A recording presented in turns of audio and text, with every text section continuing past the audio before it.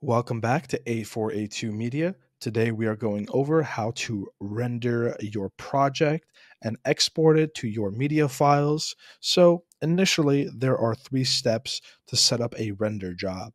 First, you want to go to your render settings, set up your parameters as needed. And then 2, you want to go to your timeline panel to determine the duration of your render. And then 3 is adding to a render queue so that you can actually put it into the render job file. So this will actually place your project in the render queue, which is right over here, these 3 steps. And so let's begin. First, you want to go to your render settings, which is this top left corner right here.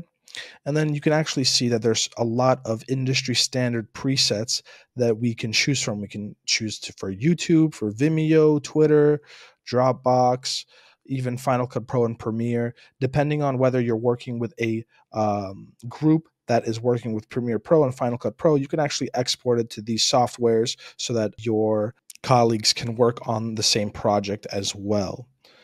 So let's go to the custom exports. And as you can see here, there are many different options to choose from. However, we already have a video on that. So if you want to check out what presets you need for your custom export, you can go check that out. But for now, to continue this video, let's just go to File right over here. And you can give this project a name. If you already had a name for it in the timeline, you could just choose the timeline name. But we're just going to give it our own custom name. And then you're going to want to set up a location. So you're going to go to, you have the name. Where do we want to set this up? We're going to go Breezy, and then we're going to save it. Perfect.